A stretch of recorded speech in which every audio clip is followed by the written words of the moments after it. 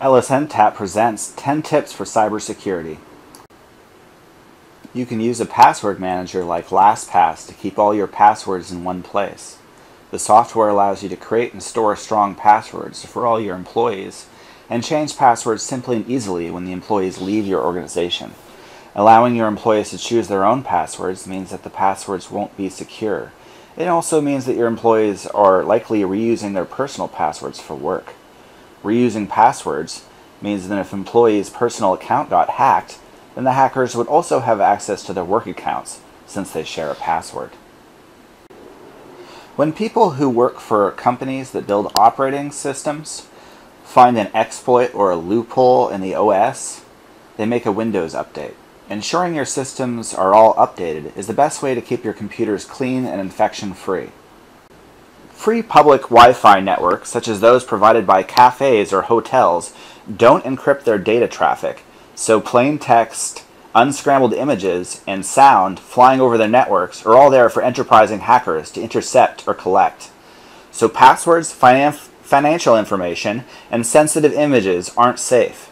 You need to inform your workers that when using public Wi-Fi, they are not to log into their work email, as this could compromise your system and allow access to a hacker. Basically, redundant data storage provides protection against hard drive failure rather than an actual backup of your data. Computers with critical data should have set up with redundant backups in place so that in the event of a virus or malware issue, your data can all be restored. You can use services like Backup Buddy to automatically create backups of your website, which you can deploy in the case of an attack. Having dedicated portable hard drives that regularly back up your files will add an extra layer of protection. All the antivirus software and all the backup systems in the world won't keep your office completely free of cybercrime as long as somebody can just walk into your office unchallenged and either pick up a post-it note with a password on it or sit down at somebody's logged-in computer. To safeguard your office, consider employing somebody to watch the front door or keeping it locked. Never let your employees physically write down passwords. Don't figure out how to deal with a cybersecurity attack after it happens. Make a plan and test it. You don't necessarily have to infect your network for a test. Just tell your employees that a virus has infected the network and ensure everyone knows what to do in order to restore backups, change company passwords, etc. Don't just have a backup system in place for your website. Test the backup system and ensure it works. If in performing your test, your office is unable to restore backups locally, change passwords, etc. without having a problem, then when you actually have a real attack, your office will be much better prepared. Basically, phishing is when you receive an email pretending to be from a website or financial institution that attempts to trick you into revealing your password or logging you into a banking center. You might get an email that looks like it comes from your bank, except the URL doesn't go to bankofamerica.com, it goes to something like bankofa.com or bankofamerica.info or something like that. When you click the link, it will take you to a login page, and that login page will look almost identical to the login page you're used to because they designed it like that. And then you enter your password, and when you log in, suddenly the thieves all have your banking information. You need to educate your office about how to spot phishing scams. Avoiding them can be as simple as never logging into any of your websites from links sent via email.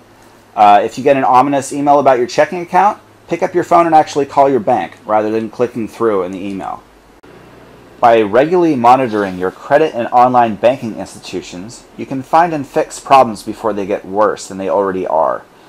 There are services online that will allow your organization to monitor their credit in real time, thus ensuring nobody has fraudulently opened any lines of credit or done any damage to your company's credit score. If a Bluetooth device is in your area, your phone or computer can connect to it automatically. Since Bluetooth requires no password, it can be an easy way for hackers to hijack your devices and steal your passwords. The problem is there are 4 different pairing methods for Bluetooth: numeric compression, just works, out of band, passkey entry, and each of these different Bluetooth types has its own specific flaws and vulnerabilities. Numeric comparison, for example, requires a display. Not all devices have one. While just works is vulnerable to attacks and exploits, Out of band requires a separate channel for communication, and not all devices support this, and passkey entry can be eavesdropped against, at least in its current state. If you monitor your Windows user accounts and internet traffic of your employees, you can prevent a lot of potential cybersecurity attacks. EXE files and other things downloaded from the internet can easily be an infection point. Thanks for watching. Be sure to join our Google group with the link provided.